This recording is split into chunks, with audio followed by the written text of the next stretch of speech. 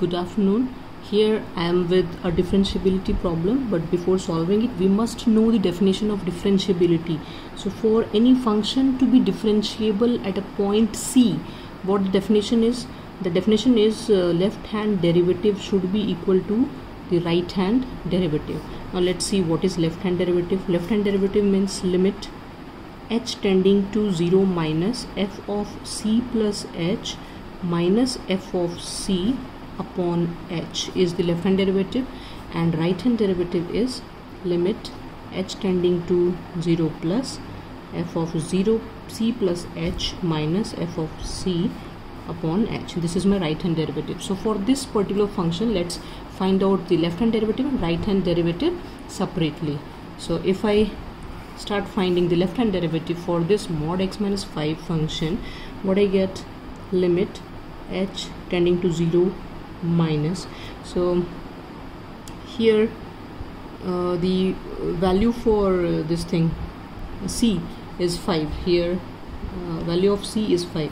So c plus h, what does it means? Wherever you have x, you have to put c plus h. So here my c is 5, so I will substitute 5 plus c in the place of x, because wherever I have x I will put c plus h, that means 5 plus h. So let's rewrite this with replacing c value 5 plus s for your better understanding. F of 5 upon h, and then we know the given function is f of x is mod x minus 5.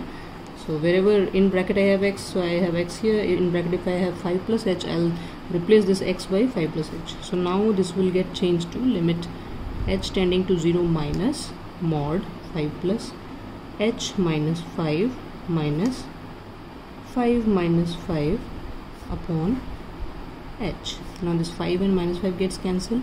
Again 5 and minus 5 gets cancelled, and I'm left with limit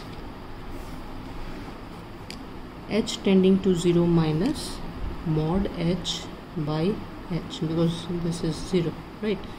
Now when h is tending to 0 minus, that means h is having some negative value. So if I remove the bracket, this mod sign, it will be minus h upon h, and which gives us left hand derivative minus 1.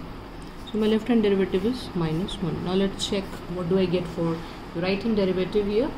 So here, as we can see, again c is nothing but 5, because this is the point at which we have to discuss the differentiability.